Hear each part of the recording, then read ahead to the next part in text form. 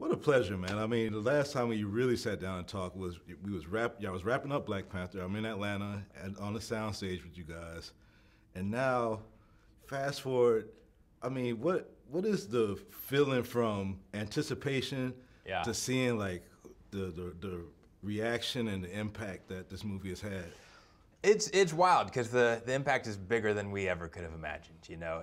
And when you're in the weeds making a movie, you're just trying to focus on making sure the film itself is good, you know. And you hope people like it. We could never have anticipated how well people received it, and it's really cool now with the age of social media that you actually get to see sort of firsthand people's experiences. Yeah. And the ones I know that resonate the most for me are kids, right? The way that kids react to the film, or the excitement they have for sometimes seeing themselves on the screen for the first time. Yeah. I think it's really special, you know? Yeah. You forget sometimes how powerful the medium of film can be. And I think this film sort of reaffirmed that for me. You've worked on so many titles working with Marvel, and I remember Civil War was like a big EP job for you. But, yeah. I mean,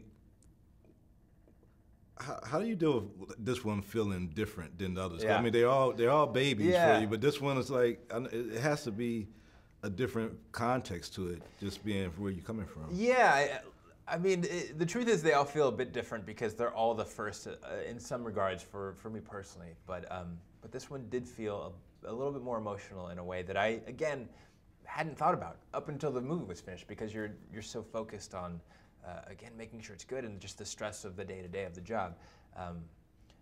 But yeah, to be able to step back and go, oh wow, you know, this is having this kind of impact with people, and it's something I got to be a part of, is pretty special. Yeah.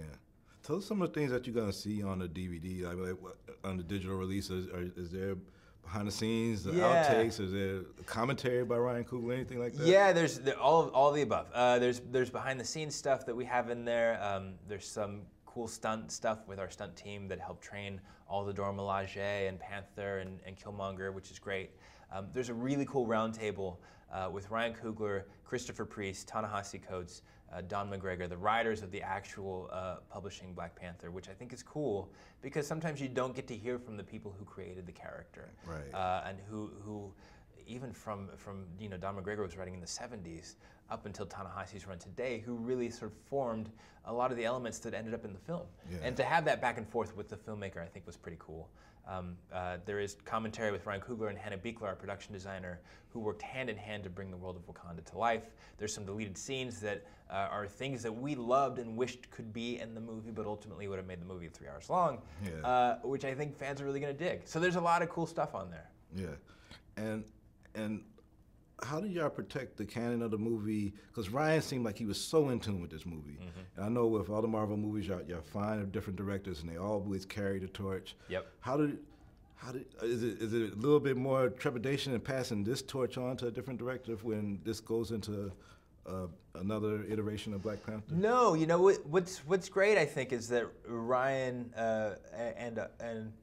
what's great is that we were on the same page with Ryan from the beginning. And when we came to Ryan, we had very specific ideas of what we wanted to do with the film, especially with T'Challa and especially with Wakanda. What was great is Ryan had very specific ideas of what he wanted to do with Killmonger and some of those elements, and sort of shared our enthusiasm for T'Challa and Wakanda. So it was a really good creative marriage from the beginning, to the point where he was actually surprised that we were so up for the elements that he found really important. Because the truth was, they were just the best ideas. So, so it was a really good creative relationship, and I think will only be a better relationship as we move forward. And last question, a lot of people didn't pick up on this, but then like after I got out the movie, the second or third time I watched it, I realized that the last fighting scene was in the Underground Railroad. Someone else had brought that. Was that for real? Was that supposed to be the Underground Railroad? That was not intentional. That was not intentional. But it's clearly there, so I get it. Yeah, no, look, we wanted to end the film in the vibranium mine because the vibranium is such an important element. Yeah. And just building the mine, it was like, how are they going to get around? Probably some sort of elevated railway. And then you think about it, you're like, oh yeah, it's an underground railroad. Well, that's kind of a happy accident, but not intentional, but I get it, yeah. Well, Nate Moore, keep doing your thing, man. It's a lot of young producers and stuff looking at what you do and like having a new dream of what they could be in film. So keep making those dreams possible. I appreciate you, Jamal. Thank you. All right, man.